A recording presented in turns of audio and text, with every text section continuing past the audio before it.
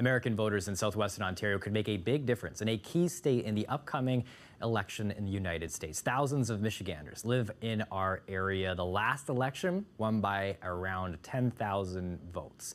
Now that has the group Democrats Abroad mobilizing their efforts here. Jacob Barker has more.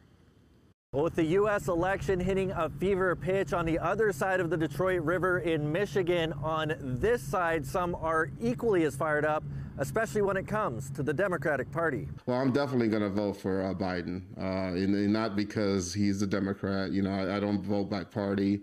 I vote by conscience.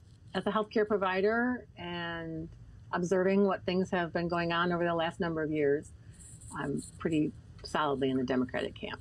According to the U.S. Department of Defense, there are about 620,000 Americans living here in Canada able to cast ballots, the most in the world. But in the last election, fewer than 6% of them actually did. So in states with tight races, that means the Canadian vote could make a big difference. Congresspeople and senators and even a couple of governors credit the numerical numbers delivered by Democrats Abroad for their victory. Democrats Abroad believe that the significant number of Michiganders here in southwestern Ontario can help make a difference in the upcoming election.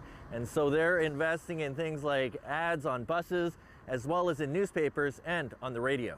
We believe that if we can rally them and secure their votes, that they can truly contribute to making a difference. They're even bringing in some big guns to help get out the vote. Hey, Americans in Canada, this is your moment. This is your time. You have the opportunity to vote.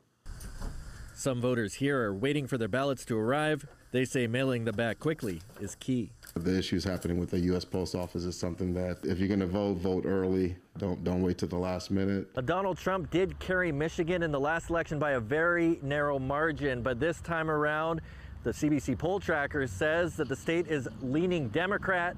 I did reach out to the Republicans overseas who say they're not overly focused on voters in this region right now, but with a little more than a month left, there could be some twists ahead, and the votes from here could make all the difference. Jacob Barker, CBC News, Windsor.